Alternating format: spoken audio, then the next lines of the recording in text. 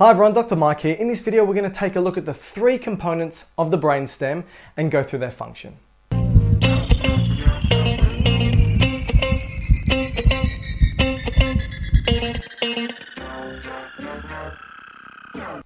Alright, so to begin, when we look at the brainstem, it's made up of three parts: the midbrain, the pons, and the medulla. Now, above the brainstem sits the brain, or the cerebrum itself. If I were to take off the two cerebral hemispheres, we're left with something called the diencephalon, which is basically the thalamus and hypothalamus and pineal gland. Underneath that is where we've got the brainstem. Now, underneath the brainstem, or at least underneath the medulla or medulla oblongata, we've got the first part of the spinal cord, the cervical aspect. So the three parts are midbrain, pons, and medulla, also known as medulla oblongata. We're going to go through the cranial nerves associated with the brainstem because a lot of their function is attributed to the cranial nerves. Now remember, there's 12 pairs of cranial nerves. These are nerves that enter the brain or brainstem and leave the brain and brainstem. The ones that enter are sensory, telling the brain and brainstem information about the surroundings or the body, and the information going out is motor, so telling it to do something or respond. The brainstem you may have heard being referred to as a lizard brain or an old brain, but in actual fact, it's more so involved when it comes to very basic subconscious autonomic function, and that's what we're going to talk about today. A lot of reflexes, things that we don't consciously control. Reflexes are when a sensory signal goes in and a motor signal immediately comes back out to respond to keep us alive in that moment. So we first need to look at the cranial nerves associated with the brainstem so we can look at the function. All right, 12 pairs, but not all 12 enter and leave the brainstem. So we need to start first with the thalamus itself, and I'll tell you why very shortly. But the first cranial nerve associated with the thalamus is that of the optic nerve, and the optic nerve is the second cranial nerve, and it's sensory. So if I draw an arrow going towards this central component, it's going to be sensory. If an arrow going away, it's going to be motor. All right. So optic nerve associated with the thalamus. Let's look at the midbrain. So the midbrain has two cranial nerves that you need to really be aware of. These cranial nerves are both motor nerves. The first one is going to be oculomotor, and the oculomotor nerve is cranial nerve 3. And then the second one is going to be trochlear, and trochlear is cranial nerve 4. All right, now let's move to the pons. The pons has one really important cranial nerve you need to be aware of, and that's going to be the trigeminal nerve. And the trigeminal nerve is both sensory and motor.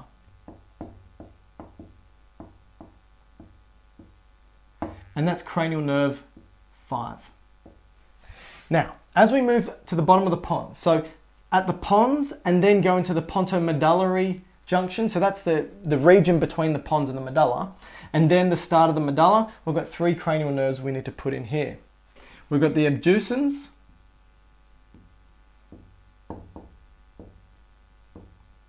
which is going to be motor, which is cranial nerve 6, facial, which is both sensory and motor, which is cranial nerve 7, and vestibulocochlear, which is sensory.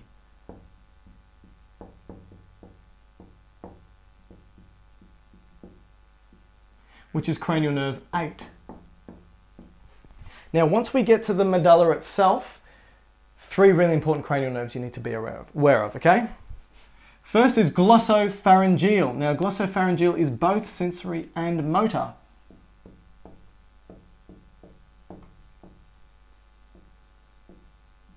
And glossopharyngeal is cranial nerve 9. Then we've got the vagus nerve, both sensory and motor. And this is cranial nerve 10. And then the last one we need to be aware of is the hypoglossal, which is a motor nerve. And that's cranial nerve 12. All right, we've missed out on two cranial nerves here, right? First of which is the olfactory. Olfactory sense of smell. It actually comes in higher, more at the brain. We haven't looked at cranial nerve 11, which is going to be the accessory nerve. You know, it plays a role in shrugging. This is more so associated with the cervical portion of the spinal cord. All right, now that we've drawn this up, we can now look at the functions of the brainstem. So let's start with the midbrain. Midbrain plays a really important role in a couple of reflexes associated with vision. So have a look. Oculomotor, motor movement of the eye. Trochlear, motor movement of the eye. So midbrain, really important role for the visual system. All right, two reflexes you need to know here. First is what we call the accommodation reflex. Now the accommodation reflex, so remember it's a reflex. So sensory in, motor out. The accommodation reflex is basically when you see an object and you focus on the object, right? Sensory in, motor out. The sensory nerve that's coming in is the optic nerve, and the motor nerve coming out is the oculomotor nerve. Optic in, oculomotor out, that's the reflex for accommodation. The other one you need to be aware of here is the pupillary light reflex.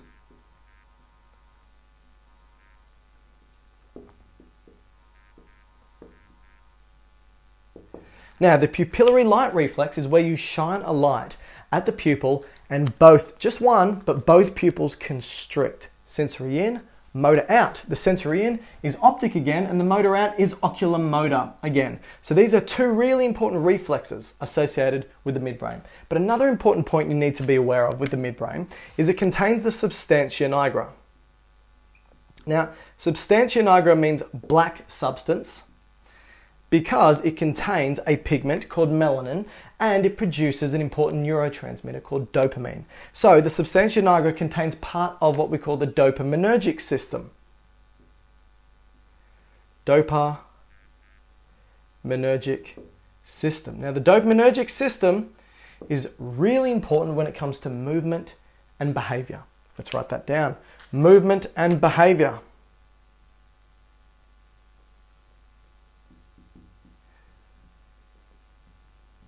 Now, when it comes to movement with the dopaminergic system, this has branches that go to the basal ganglia, okay?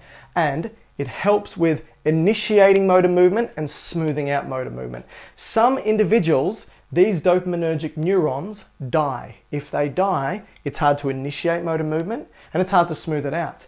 And the resulting issue here is Parkinson's disease. These individuals can't start a movement very well, and what happens is they have a resting tremor. All right, so this is the dopaminergic system, part of the substantia nigra. Oh, and the behavior plays a role in motivation and reward. Dopamine is really important in motivation and reward. So this is the midbrain. Now, let's have a look at the pons. When we look at the pons, we've got two important reflexes you need to know. First is the jaw jerk reflex.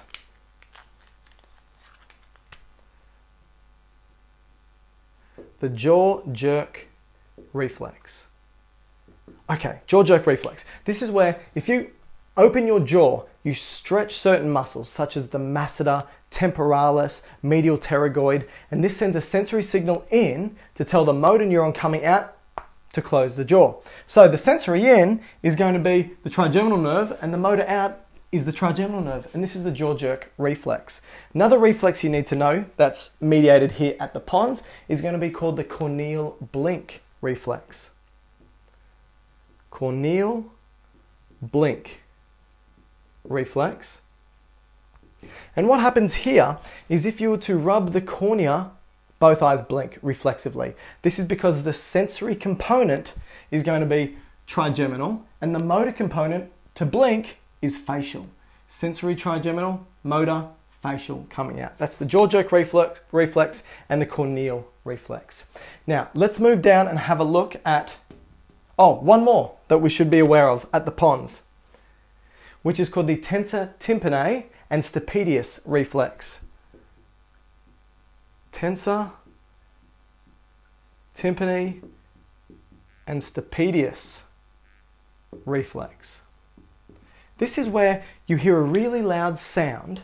What happens is the tensor tympani and stapedius reflexively contract, and it means that any other incoming sound is dampened because you don't want to damage the cochlea, you don't want to damage the eardrum itself. So what's happening here is this. The sensory in is going to be vestibular cochlear. coming in. Tells tensor tympani stapedius to contract. That's motor. The motor that's coming out to do this is going to be the trigeminal. Vestibular cochlear coming in, trigeminal going out. All right, now let's look at the medulla. When we look at the medulla, there's a couple of important reflexes here. First thing we need to look at for the medulla is swallowing and gag reflex. The swallowing and gag reflex. Now, the sensory coming in is both glossopharyngeal and vagus, and the motor going out is both glossopharyngeal and vagus. And this is the same when it comes to the cough and sneeze reflex. Cough and sneeze reflex. Now, another important point for the medulla is this is the site of decussation for many neurons. So decussation is where a neuron crosses from one side to another. It may be this side to that side or that side to this side. They may be sensory neurons coming up. They may be motor neurons coming down. In actual fact, there is a group of sensory neurons that come up the same side, synapse at the medulla, and go to the other side to go up to the thalamus. These neurons that take this pathway are neurons for fine touch, vibration, and proprioception. So fine touch, vibration, and proprioception. All right, this is called the dorsal column medial lemniscus pathway, going up, so sensory. Now sometimes there's motor neurons that come down and they cross at the medulla. They decussate here at the medulla. And these are motor neurons coming down. So that's another important point for the medulla. All right, last point I want to finish with is that deep to the brainstem, there are some nuclei of some neurons that play really important functional roles. Now, we don't know all of their roles, but we know some. Now, this deep system of neurons is called the reticular formation. And you're going to have some nuclei sitting in the midbrain. You're going to have some sitting in the pons. You're going to have some sitting in the medulla. And like I said, it's called the reticular formation. Reticular formation. Now, the nuclei associated at the midbrain play a really important role for wakefulness, and consciousness.